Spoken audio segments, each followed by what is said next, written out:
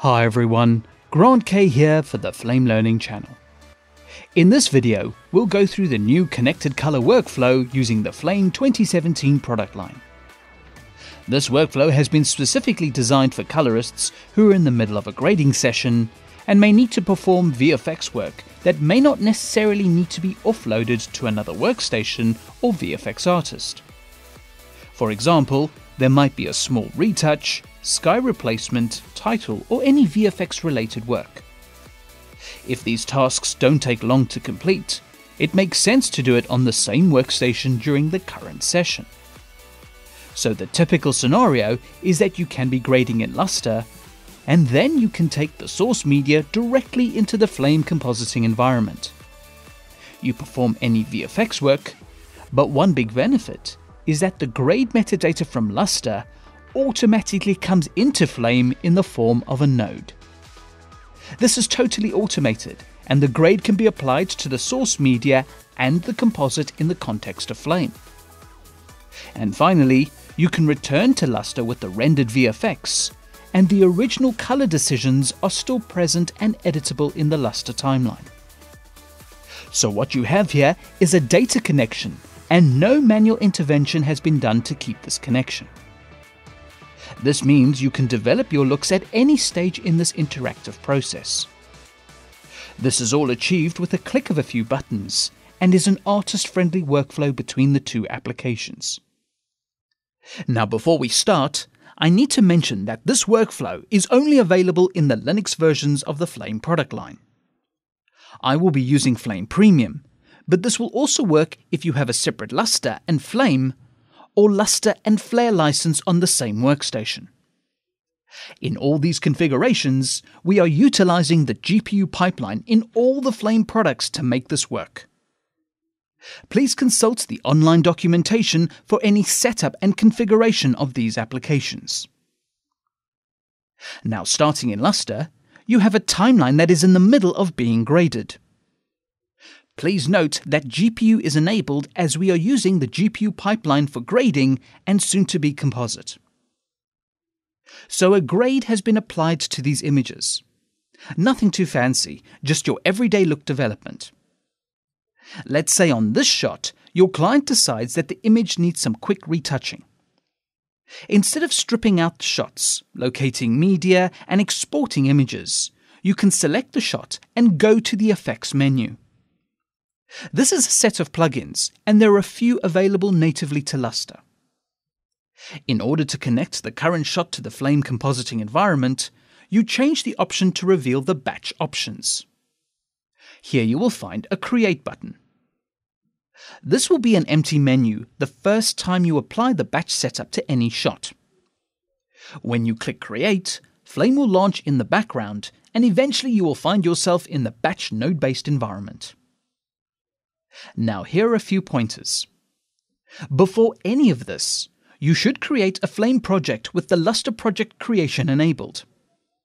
This means that the Flame project as well as the Lustre project will have the same settings.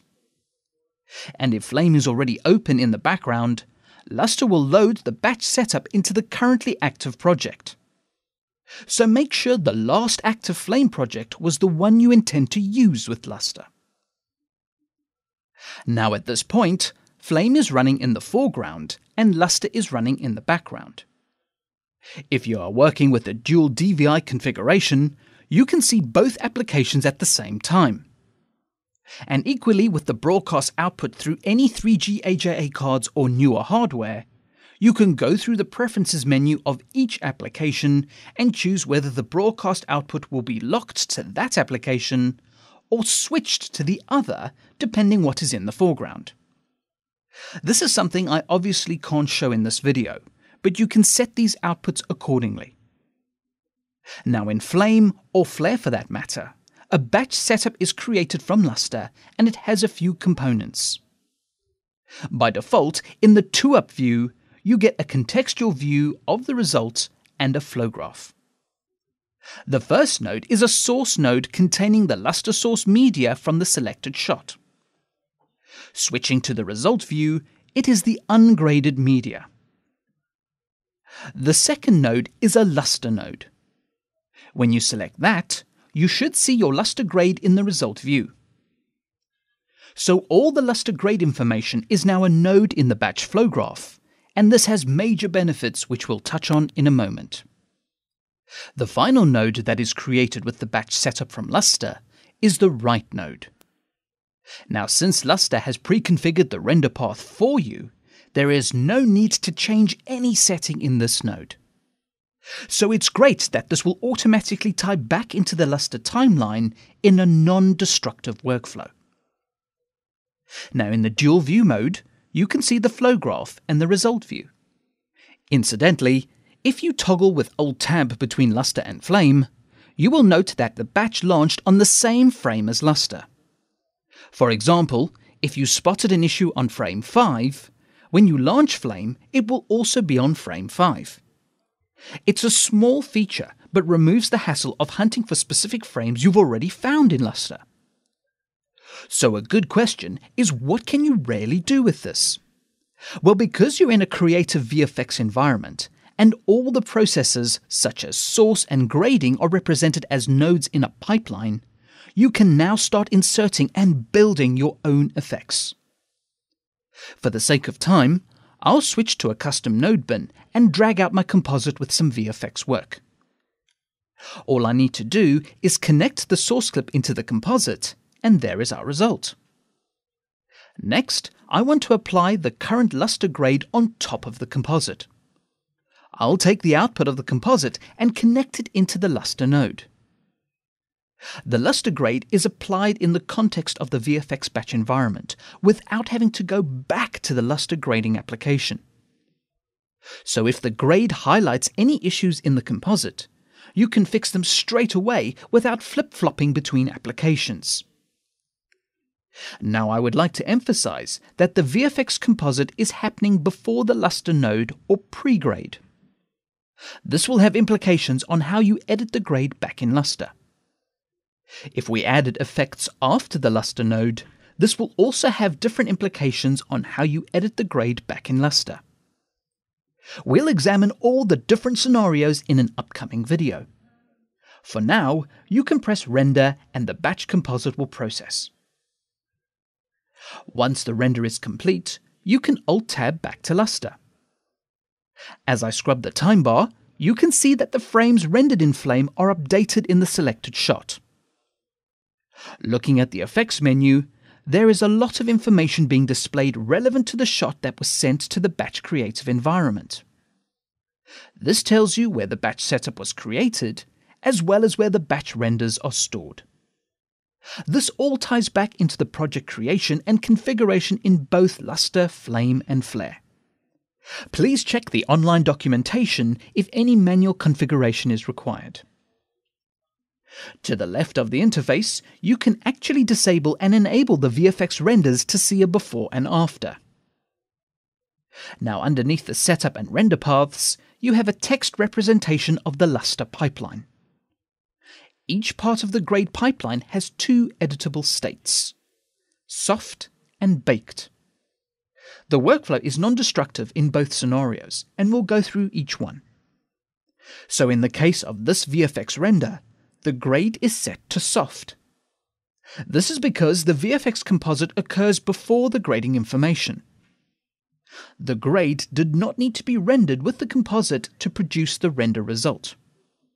Therefore, if you switch back to the grading tools, you can perform multiple adjustments and continue refining the look development on top of the VFX render. If you needed to edit the composite to tweak it, just go back to the Effects menu and click the Edit button. You'll switch back into Flame and be prompted with a message to replace the batch setup. Just click Replace, and the saved batch setup from earlier is reloaded. This will also refresh with the adjusted grade in the Lustre node so that you can see the changes that were just performed. You can now go ahead and tweak the composite to get the look you want. Once you are done, click the Update pull-down menu and click Update Lustre. Now press the Render button. Once this is done, you can Alt-Tab back to Lustre. Ultimately, I'm sure you can see how flexible the workflow is between Lustre and Flame. And you can keep switching between the two depending on what tasks you need to accomplish in the grading session.